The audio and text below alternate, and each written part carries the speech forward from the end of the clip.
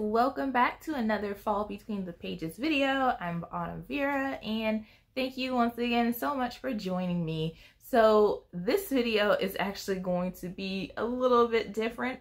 Instead of me going through one book at a time for book reviews, I want to go over some of the books that I've read within the past couple of months, from like February to April. So yeah, for like the past 2 months, I'll go over those reads, and I'm going to see if I can do it within 15 minutes or less. So yeah, so I think I have maybe like 10 to 8 books that I'm going to go through. So let's see if I can do this. To start us off with, I am going to discuss The Invisible Girl by Lisa Jewell. Now, I have not read other books by Lisa Jewell before. I do have another book on her shelf, but I haven't gotten to it yet. But The Invisible Girl was actually really intriguing. It tells a story of a girl who is not that popular, but she is a teenager just going about her regular life, and then she ends up disappearing. And you find out through her side of the story and the other character's side of the story that she has intersected with them at one point or another. And now you're trying to figure out who actually kidnapped her, killed her, or something. You don't know what has happened. You get little bits of information with each chapter, and I did like the mystery kept growing with each step. One of the things I did enjoy about this book was Sapphire's character. She is a very romantic type of character. She is going on 16, I think 17 years old in this book, and she's just going about her regular day life. And even though there's not much going on in her life per se, she likes people watching. But this ends up causing trouble because other people that she's watching have secrets of their own. So I was very intrigued by this book. However, I did want more from it. The ending left me so disappointed. And if you know what had happened, comment down below, because I don't know why she decided, like, it just ruined the whole effect of the book. If you're going to lead it up to either she got kidnapped or murdered, then lead it up to one of those. But in the end, that's not what happened. And so I gave this book, I think, 4 stars, because it was a really good read in between, but at the end, it was kind of a letdown. So if you guys have not read or have read The Invisible Girl, let me know in the comments down below. All right, so the next book that I read that was kind of like a mystery type thriller is Shiver by Ali Reynolds. Now this book, I thought was going to be, oh my gosh, this is one of those traps you can't escape. There's a murderer trying to kill everybody, but the excitement died within like the first few chapters. And I'll tell you why. Because the main character of the story, Mila, goes through life and something tragic has happened in her past. She was known for snowboarding. She and some of her friends that she had made from years before were on the track to the Olympics for snowboarding. But something tragic occurred and their past is now coming back to haunt them. And I wanted so much more from this book, and it did not deliver. I actually rated this book a 3 because that's how much I didn't like the story. And you can understand a little bit why as I get into it. You have Mila and the other friends are called back. It's like one of those summer type thriller movies where they haven't seen each other for years. They're called back to the spot of the incident, and now someone is out to get them, playing mind games with them. And that's basically what this book is about. They go to a ski lift. They get to the lodge, nobody is there, the ski lift is broken, and now they're stuck. But someone is playing with their minds, and it all has to do with this girl who had disappeared years ago. They don't know if she's dead or if she is actually the one playing tricks on them. And I was really disappointed with the ending because the character that you thought it was actually going to be screwing with them was not the killer. And I was like, well, this doesn't really make sense. Why would she be the killer? There was no hint throughout this entire book that she was the killer.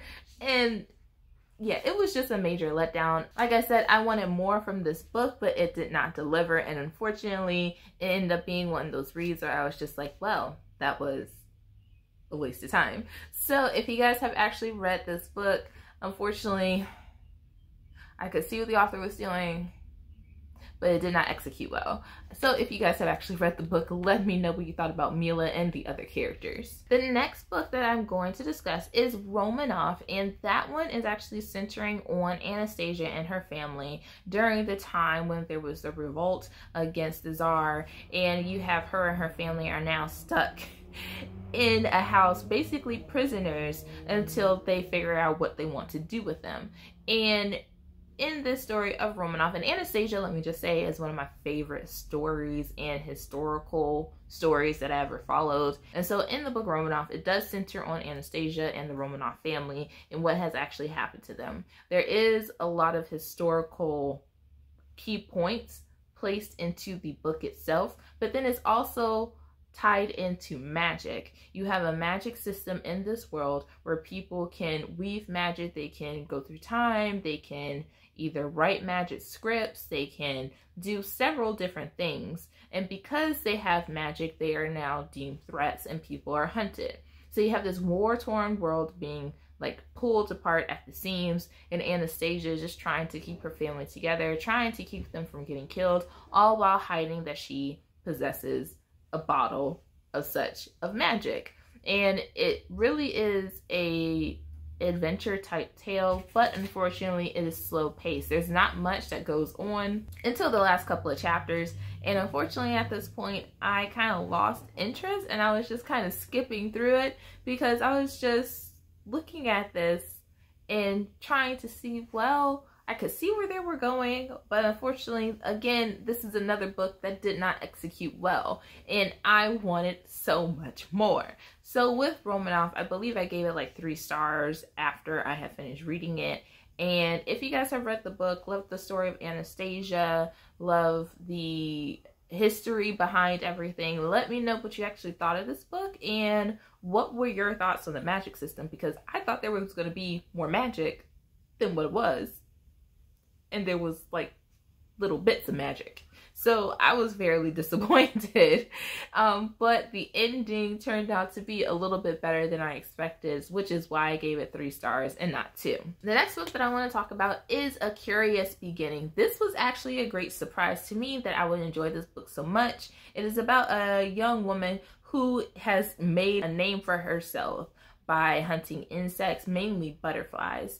And because she has no more family, that's how the story starts. One of her family members dies and she ends up being kidnapped right after, or an attempted kidnap. And now she is off to London trying to figure out who she is, what's happening. And she meets this strange, I would say, taxidermist in a way, because he goes on explorations, but now he's a taxidermist. The partnership between these two was very interesting to me. I really love the characters. The story does start off slow, but as you get more into it, it really picks off. And she ends up being surprisingly a really important character in this series. And so I gave this book, I think, about a 4 for just the tension, for just the story itself, and because I really enjoyed the humor and the sassiness that the main character had. So if you read A Curious Beginning, let me know what you think about the series, because I am definitely going to read more of it. The next book that I want to get to is Cinderella is Dead. Unfortunately, I did not like this book at all. The main girl, Sophia, she is in this world, this town, where women are essentially given a ball, but men of all ages choose which one they want for their wife, and they can actually have more than one. It's pretty disgusting, misogynistic type of world that this is set in. And of course, this is centered on her trying to win her freedom, trying to wake people up from this Cinderella-like fairy tale. And this is actually what they go on for their history. Cinderella was saved by the prince. Cinderella was picked up from a life of poverty and given the dream that every woman wants. And while I like the premise of the story, I like the overall plot line, the story itself was not good. And I actually wanted more of Sophia and the young guy that she was introduced to in the first couple of chapters to actually go about and search for a way to take down the king. And that didn't happen. You introduced this great character that could be well developed in the story, and then you take them from out of the story. Why exactly was that happening? So it just blew my mind that that occurred, and I was just like, okay, maybe I'll see him in the rest of the book. And no, you don't see him in the rest of the book. He's just gone until the very end. And Sophia in herself was a very annoying character. I didn't like her at all. She's just dead set on what she wants to do, and although she's determined, she does not really see, she has blindfolders on basically. She doesn't really see what's going on around her, how her actions are affecting other people. She just wants what she wants, and that's the bottom line. And so when she actually gets to the middle of the storyline, she meets another character who is from the wicked stepsister side of the family, and she's their descendant. And I was like, oh, Charlotte, she could be the main character. Why wasn't she made the main character? Because her character was more interesting. Her story development was more interesting than Sophia. Sophia had no story development, no character development, nothing. She just went from point A to point B to point C, and that was it. That was it. And I was just like, I don't like this book. I don't. The romance between the two characters, Sophia and Charlotte, could have been developed a little bit more. It was like you put these two characters together and boom, they're automatically in love. I don't like insta love between two characters like that. It makes me upset because there is no progression. There is no key point to where, oh, hey, you have these two characters meet, they like these certain things about each other, but no, it's just like, oh yeah, Sophia, I like you because you're so determined and I've never met anyone like you before. No, Sophia has nothing going on for her. So yeah, Cinderella's not dead. Although the artwork is beautiful, it was not a great story, and I gave it a 2. So if you've actually read the book, let me know your comments below. Why did you like it? Why did you not like it? Did you like Sophia better than Charlotte? Did you like the storyline at all? Just let me know, because to me, it just seemed all over the place. And I know the author is just coming out with another book based on A Secret Garden called A Poisoned Heart. So if you guys are actually going to read that, or if you already read it, The Ark, let me know what you thought of the story. I'll probably look into it once it goes like maybe to the $2 line on Kindle and see how it is. All right, so the next book on my list is Malice. Malice is actually one of the books that just recently came out, but I read this back in February as an ARC, and I absolutely love the story. So with the book, Malice is a dark retelling of the story of Sleeping Beauty, and it centers on a dark fae named Alice, who falls basically in love with the princess Aurora. And you have it where Aurora is cursed to die, and instead of the sleeping spell, she is cursed to die from not finding her true love. And it has passed on from generations to generations, and in order to find her true love, she has to go through different suitors. And so on Alice's part, she is a dark fae, she is living with light fae, and nobody in the town of Briar loves her. They absolutely hate her guts because she is dark fae. They actually took her in, did all these tests to her, and she is trying to grow up to not be the monster that people say she is. And I absolutely love her character because she had depth to her. She actually had struggles that she was going through. She had a story development that was expanded upon, and I love this classic retelling of the story of Sleeping Beauty because you got to see a side of what's supposed to be the villain of the story and what everyone else chooses their history to be. And so I was intrigued by the story. It was well developed. I gave this a 4 stars because I was hoping the ending would be a little bit better than what I thought it would be, and that Alice and Aurora would end up together, but in a way they did, just not in what I was expecting. So if you actually like the story of Malice, let me know your thoughts below. I think the two characters were great together. I did want more romance from it than what there was. It was like, you know, spotty here and there, but still a well-developed story. This, I believe, is a duology, so I'm looking forward to book 2. So the next book that's down my list is, of course, another thriller. It's called If I Disappear, and this one I read as an ARC, and I did as part of a book blog tour, and I unfortunately wanted more from the story, and it did not give me that. It did not give me that. You have a character who is obsessed with a crime show podcast, and when her favorite podcaster goes missing, she travels off to go find out what happened. Now, of course, her life is in shambles. She's divorced. She doesn't have a family who really she can depend on. She is not someone who completes a task fully, and yet you have her uprooting her life and driving halfway around the country to go figure out what happened to her favorite podcaster because she hadn't uploaded episodes within like the past couple of weeks. Now, of course, to the person reading, like myself, this seems absolutely bonkers. Why are you going to do this?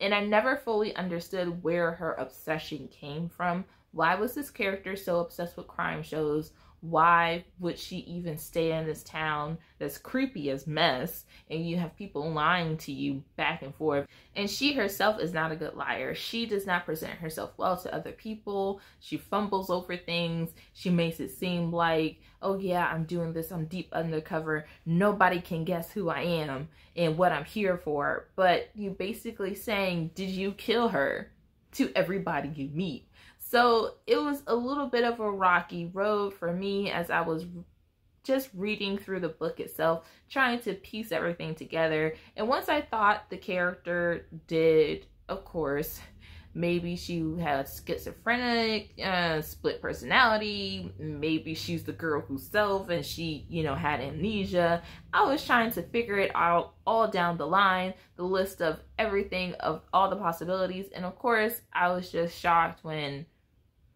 the truth came out, and I was just like, this doesn't really connect. You have too many different directions of where you wanted the story to go, and then at the end it doesn't make sense. So I gave this book a 3. Unfortunately, even though it was part of a book blog tour, I was just like, this book wasn't really for me. I'm sorry, it's a 3. I did, in my questions, ask the author if this book was going to be continued, and I think they responded with no, it was just one book, or maybe they just don't know yet. So I was just like, oh, okay. All right. That's cool, I guess. So it just left me really unsatisfied with the story itself. And yeah, I gave it a 3. I would have given it lower, but the guessing back and forth of what could have possibly happened kind of amped up the story a little bit, just a little, not a lot.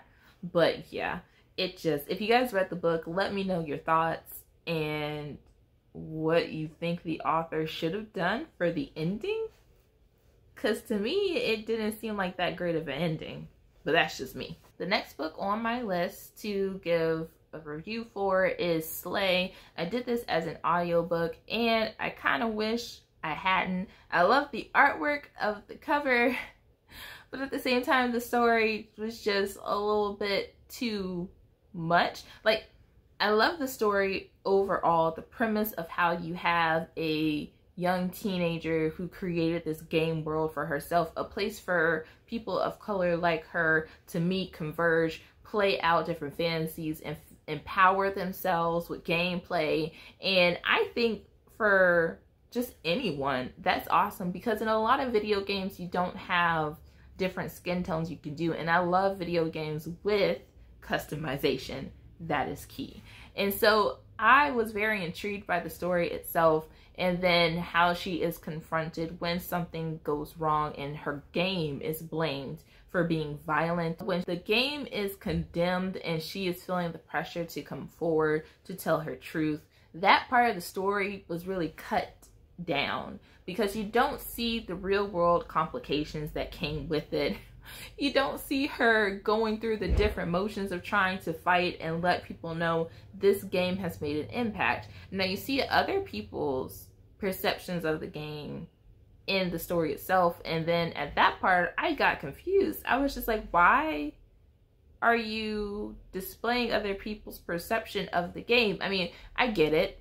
You want to show the reader how other people are being impacted, but at the same time, that could have came through comments, that could have came through the video game itself, that could have came through her like saying that, hey, I am the developer, the creator of the game, and then people actually sending her love or something, but you didn't have to tell it through different narratives, because at that point I think the story got confusing and it brought it down instead of bringing it up. And then you also didn't have, like I said, the real world implications of what happens when she does say that, oh, this is me, I'm the story developer, I'm the game developer, and then the news just, you know, or people themselves, the society, trying to say, oh, a teen made a violent game.